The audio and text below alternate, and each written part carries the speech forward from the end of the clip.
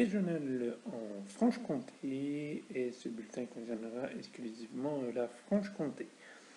Alors, comme nous pouvons le voir sur ces cartes, sur cette carte déjà, tout d'abord pour demain matin, dimanche 11 octobre 2015, le temps devrait être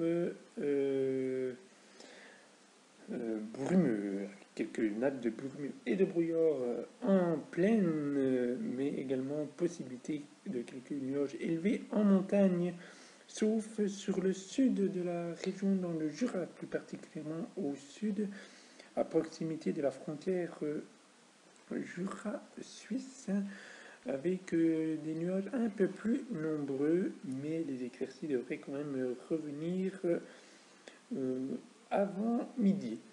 Dans l'après-midi, ces nuages seront plus nombreux sur la haute zone de territoire de Belfort et le nord du Doubs.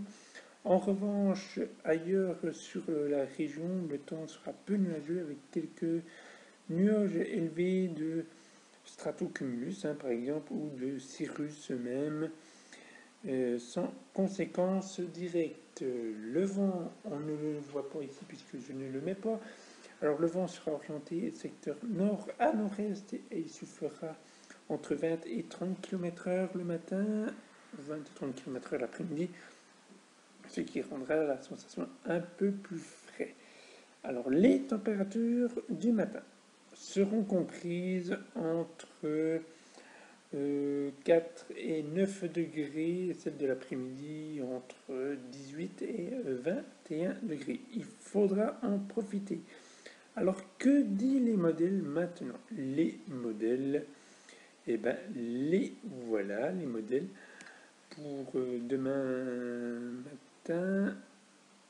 Donc, à partir de 4 heures, on voit au niveau de la pluviométrie qu'il n'y a rien du tout de prévu le matin comme l'après-midi. Donc, le temps sera vraiment sec. Niveau nébulosité, maintenant la nébulosité, on voit donc niveau nébulosité, comme le brouillard sera bien présent demain matin.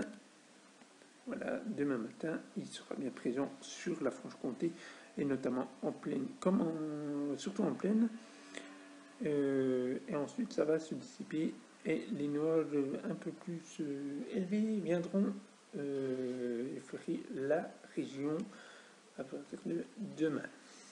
Les températures de demain matin et de demain, donc les températures, je vous l'ai dit, elles seront comprises entre le matin, donc 4 à 9 degrés.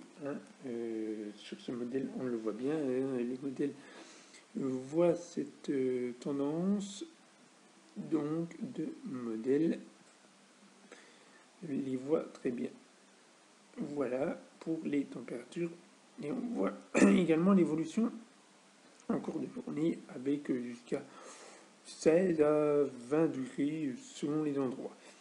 Voilà pour ce premier bulletin météorologique. Je vous souhaite donc une bonne soirée à tous et à toutes. Et on se retrouve demain pour un nouveau bulletin météo. Bonne soirée.